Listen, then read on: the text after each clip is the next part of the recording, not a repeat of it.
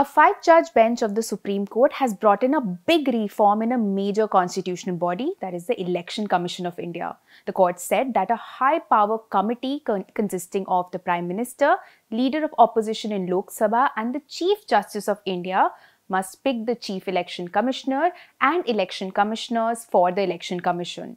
What is the current system for appointments to the Election Commission and how does this judgment radically change this process? I'll tell you in this episode of KYC or Know Your Constitution. Now first, let me begin by telling you how this issue actually reached the Supreme Court. Basically, a PIL was filed in 2015 by Anup Baranwal challenging the constitutional validity of the practice of the centre appointing members of the Election Commission. Seeing merit in the questions raised in the PIL, a two-judge bench of the Supreme Court referred the case to a larger bench in October 2018. A five-judge constitution bench then began hearing the case in September last year, and this is the case in which the judgment has now been released and pronounced. Now let's understand what the Constitution says on appointments to the Election Commission. Actually, the Constitution doesn't say much. Article 324 of the Constitution talks about the powers of the Election Commission as well as its composition. So it says that the Election Commission will have a Chief Election Commissioner and any number of election commissioners so that the President may decide. So the number of election commissioners is left to the President. This article also says that the President will appoint the Chief Election Commissioners and other members subject to any law made by the Parliament. This phrase, subject to any law made by the Parliament, is extremely important, so hold on to that. Now, the current process is that the Law Minister suggests a pool of suitable candidates to the Prime Minister for consideration. The President makes the appointment on the advice of the PM and the Council of Ministers after this.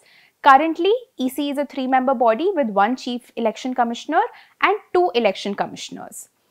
So the major issue that was raised before the Supreme Court now was that there's no law made by the Parliament on the appointment of members to the Election Commission. So the court must step in to fill this constitutional vacuum, which is why I asked you to hold on to that phrase, because that is what became extremely important in this judgment. In response to this petition, the centre had asserted that the court must respect the principle of separation of powers between different organs of the state and should refrain from interfering with the selection process of the EC members under Article 324.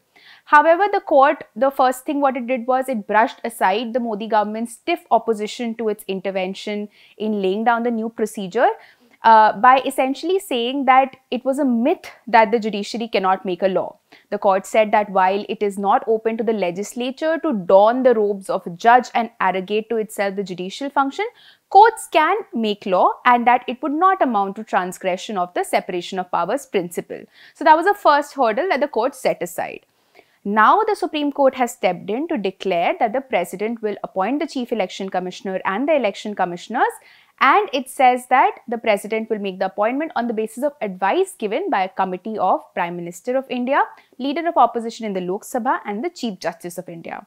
It said that this procedure will continue till the Parliament actually comes up with a law on the subject. This basically means that the Parliament can undo the effect of the judgment by bringing in a law on this subject. The new process, though, is very similar to the one that chooses the director of the CBI, Central Bureau of Investigation. Now, in its judgment, it's a long, over 300-page judgment, and the court extensively looked at Constitutional Assembly debates to arrive at the verdict. It noted that during the debates, the words subject to the provisions of any law made in that behalf by Parliament in Article 324 were added deliberately after discussions. And looking at this, the court therefore concluded that, and I quote, "Founding fathers clearly contemplated and intended that Parliament would step in and provide norms which would then govern the appointment to such a uniquely important post as the post of Chief Election Commissioner and the election commissioners," unquote.